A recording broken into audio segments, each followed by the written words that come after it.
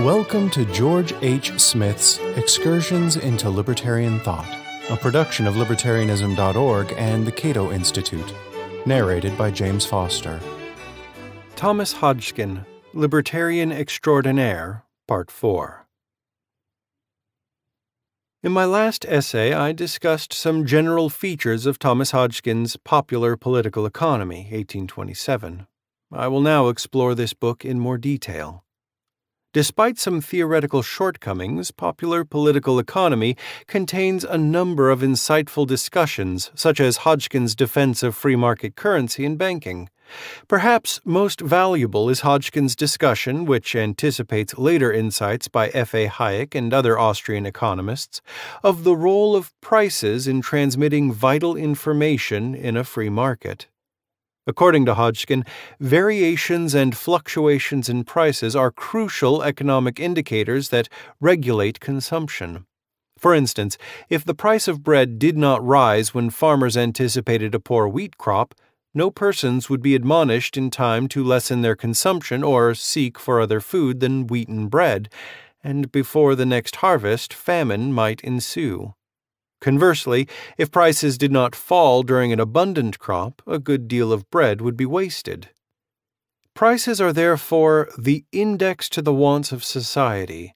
They indicate to all men how they may employ their time and talents most profitably to themselves and most beneficially for the whole of society. In characterizing retailers and wholesalers as indispensable agents in adjusting the supply of commodities to the demand and to consumption, Hodgskin gave us one of the finest treatments of the market as a coordinating process to be found in the literature of 19th century economics. Hodgskin set up the problem of market coordination by noting two things in regard to agricultural products. First, some commodities take longer to produce than other commodities. Second, some commodities will last longer than other commodities before they spoil and become useless as food. Nevertheless, people need to eat every day. So how is it that a free market can provide a regular supply of food despite these dramatic differences in various agricultural commodities? Hodgskin wrote, "But though the products of different species of labor are completed in unequal times and are of such unequal durability that some must be immediately sold and consumed while others can be kept from the market for months, the appetite of each laborer is renewed daily and must every day be satisfied.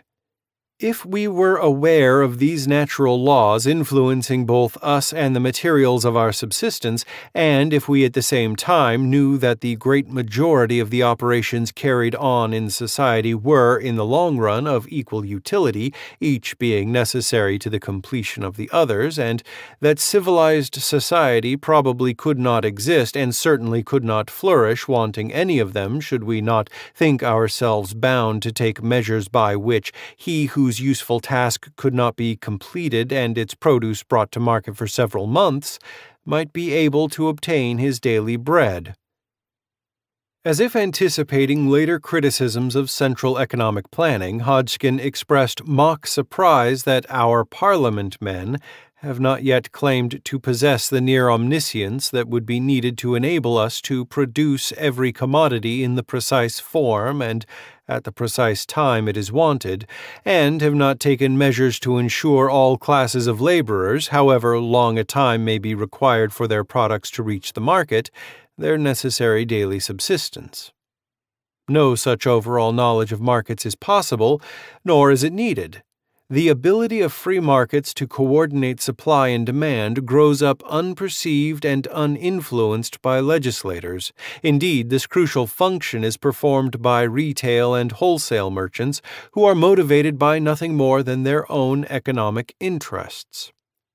Dealers know very well the utility of different commodities, and they conjecture with tolerable accuracy the different periods in which a given quantity will be consumed.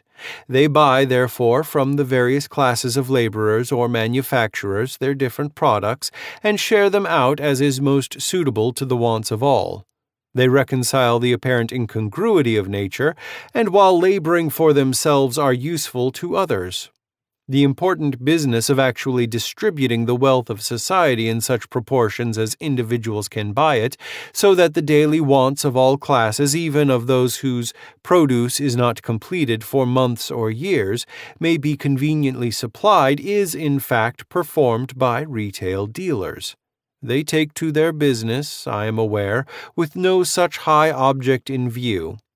They are led to it by an instinctive view of their own interest, and they are just as unobserving of those great natural circumstances which give rise to their occupation, and as ignorant of the great utility to society at large of that subdivision of labor they carry into practice, as those individuals who pretend that nature regulates nothing, and that, but for their ordering wisdom, society could not exist. According to Hodgskin, in all cases when trade is voluntarily carried on, we may be sure that it is beneficial to all parties. Voluntary exchanges permit each person to pursue his own interests according to his own judgments. Although retail dealers, in their pursuit of profit, are sometimes described as sucking the marrow out of the bones of the poor laborers, this depiction is wholly inaccurate. Retailing is a species of labor, and the retailer can profit only if he exercises the greatest economy in distributing commodities to consumers who want them. Retailers have a direct interest in performing their task well, and strong motives for that watchfulness which is beneficial to the whole of society. Hodgkin concludes, under the influence of self-interest, buying and selling only with a view to their own profit, retail dealers distribute the whole wealth of society in the most economical manner possible. They find customers even for refuse. Popular political economy continues with a similar analysis of wholesale merchants who were widely condemned for hoarding grain and then selling it for high prices during times of famine. Although Hodgskin's defense is similar to that found in Adam Smith's Wealth of Nations, Hodgkin stressed more than Smith did the role of wholesalers in coordinating economic activity. Space does not permit me to explore this aspect of Hodgskin's book, so I leave it to readers to discover his brilliant treatment for themselves.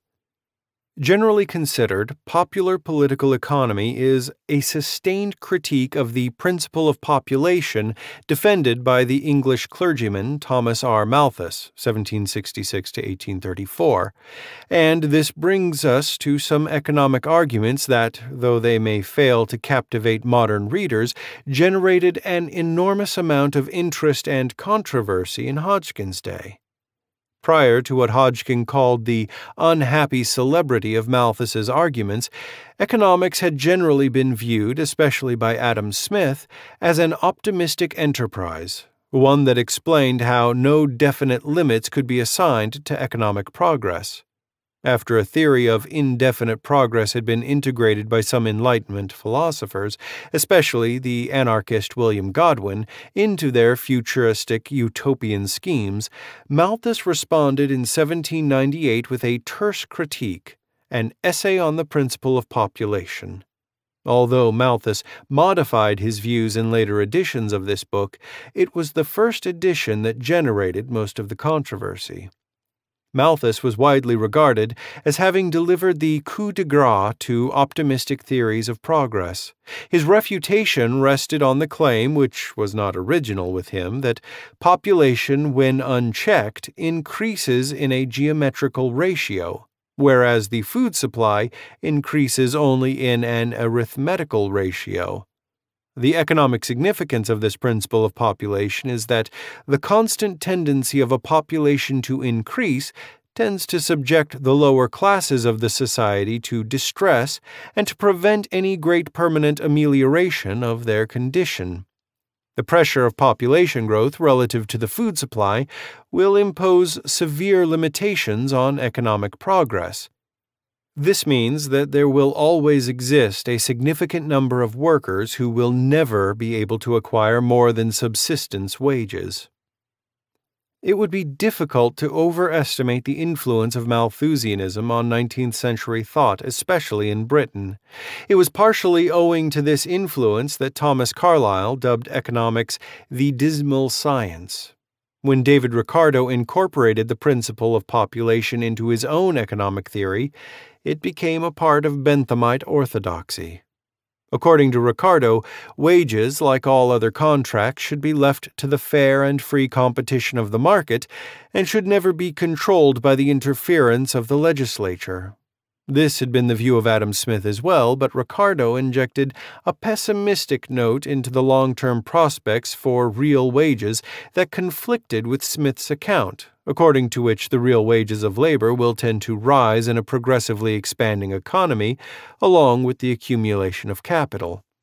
In contrast, Ricardo maintained that the natural price of labor is that price which is necessary to enable the laborers, one with another, to subsist and perpetuate their race without either increase or diminution. Ricardo did not deny that the market price of labor, the price which is really paid for it, will be determined by the market forces of supply and demand, but he also maintained that however much the market price of labor may deviate from its natural price, it has, like commodities, a tendency to conform to it. When early economists spoke of natural price, they roughly meant what modern economists call the equilibrium price. One thing that differentiated Ricardo's account from Smith's is the fact that the former incorporated the Malthusian principle of population, and it was this factor that imbued Ricardo's theory with pessimistic hue. Ricardo's approach falls somewhere between the pessimism of Malthus and the optimism of Smith. When, according to Ricardo, the market price of labor exceeds its natural price, the condition of the laborer is flourishing and happy. But the long-term tendency is for the market price to gravitate to the natural price because higher wages will motivate workers to have larger families, and this, by increasing the number of laborers, will eventually bring about lower wages. This is only a tendency, however. In fact, the market rate of wages may, in an improving society for an indefinite period, be constantly above the natural rate. Much of popular political economy is a sustained critique of Malthusianism and of its use by Ricardo, especially in connection with this theory of rent. Rent, Ricardo argued, arises from natural differences of fertility among different units of land. As more land is cultivated to meet an increasing demand for food, less productive land is brought under cultivation. Consequently, each unit of agricultural labor will become less productive owing to the poorer quality of that land. This is essentially a theory of marginal productivity applied to agriculture. Thus, as more labor is required to produce the same amount of food on less fertile land that could previously be produced on more fertile land, the real price of agricultural products will increase relative to other goods. This, Ricardo concluded, is a major reason why the food supply will never keep pace with population growth and why wages will tend to fall to the level of subsistence. Hodgskin, while not denying that we must have recourse to soils of less and less fertility, nevertheless questioned the conclusions that Ricardo drew from his theory. For even Ricardo had conceded that various factors, such as technological improvements, will tend to mitigate the higher food prices generated by the diminished productivity of less fertile soil. Thus, given that there are numberless circumstances which compensate for decreasing fertility, Hodgskin could not understand how Ricardo could dogmatically conclude that these mitigating circumstances would not neutralize the effects of decreasing fertility in the long run. Once again, Hodgskin appealed to the optimism of Adam Smith over the relative pessimism of Ricardo. Smith had argued that the prices of almost all commodities will decrease with economic progress, owing to a greater division of labor and new technology. Hodgskin maintained that there is nothing unique about agricultural products that should exempt them from this general trend. He also called attention to the many innovations and machines that had appeared since Smith's day, which diminished to an almost inconceivable degree the labor necessary to procure meat or make bread. Hence, the opinion that the natural price of food lessens rather than increases in the progress of society seems borne out by facts because in the progress of society, food is obtained by less and less labor. Technical arguments aside, it is important to understand Hodgskin's basic approach. He believed that the progress of knowledge is the mainspring of economic progress. The advance of knowledge will generate labor-saving inventions and technology, innovations that we cannot possibly predict or foresee. It is therefore impermissible for economists to stipulate necessary limits to economic progress, as if human creativity and innovation will never advance beyond their current state. Thank you for listening to Excursions. To learn more about libertarian philosophy and history, visit www.libertarianism.org.